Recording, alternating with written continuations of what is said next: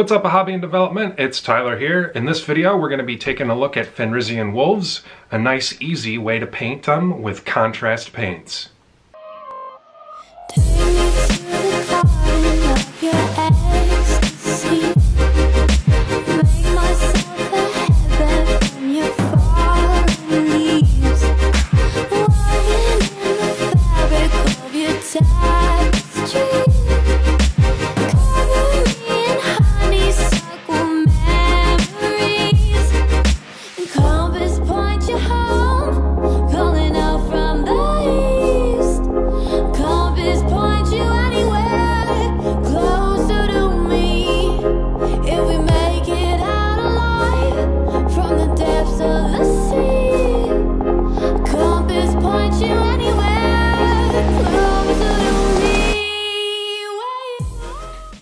Alright guys, before we get started with the video, I just want to say welcome to the channel. If you're new here, please like, share, subscribe, hit the little bell icon so that you get notified when I produce more delicious content.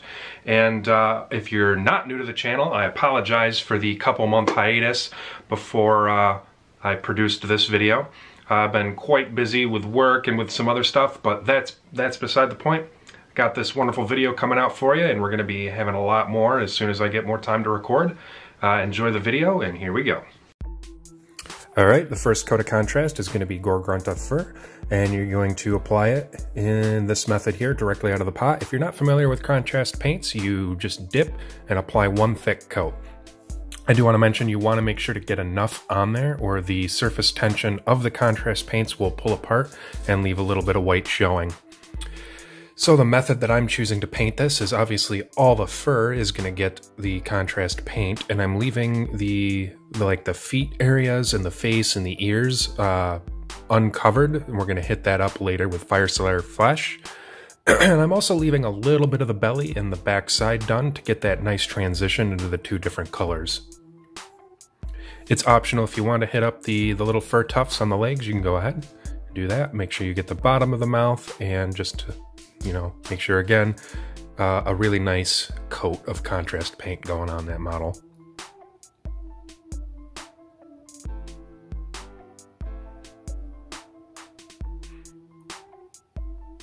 When we're done with that, this is optional, so I didn't include it in the paint list, but you can take a little bit of wildwood and apply it in some of the different levels of the fur, just to give it a little bit more of a transition effect, some visual different visual look here and there.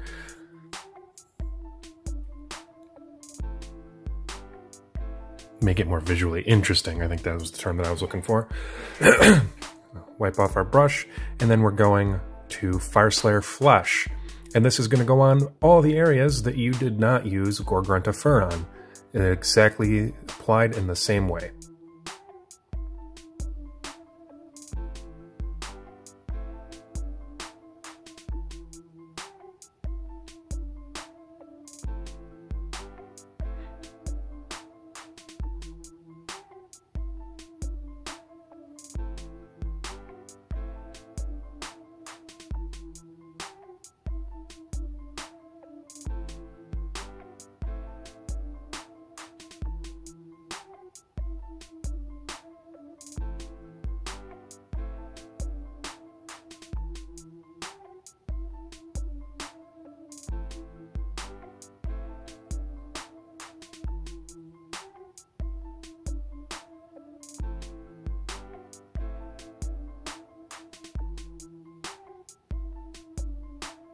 Then we're going to take that pot of gray cere and we're going to coat the inside of the mouth.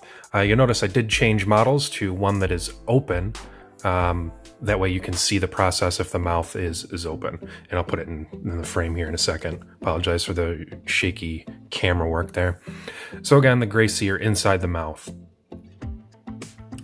We're going to take Dark Reaper and we're going to coat the nose. You could make it any color really you want. I just prefer the darker look of the nose being a Dark Reaper.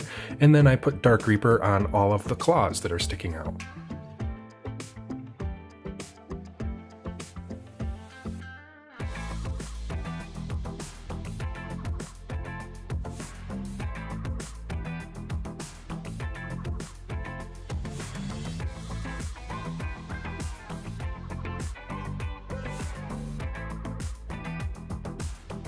When we're done with that, I'm going to use a little bit of Pterodon turquoise and put it in the eyes.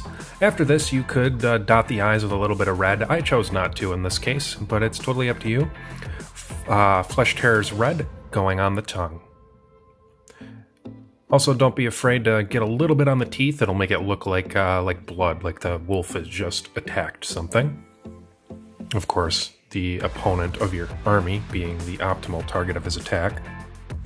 And last but not least, we're going to be going in with a little bit of Nuln Oil Gloss. It'll give the teeth a little bit of a darker shade in between the recesses, and it will also appear as if there's saliva inside the mouth, which is why we're using a gloss shade for that. And with this fast to do model is completely done, and you have yourself a wolf. I appreciate you guys watching. Drop a comment below if you like this video, and again, like, share, subscribe, and enjoy the hobby, guys. I'll see you in the next video.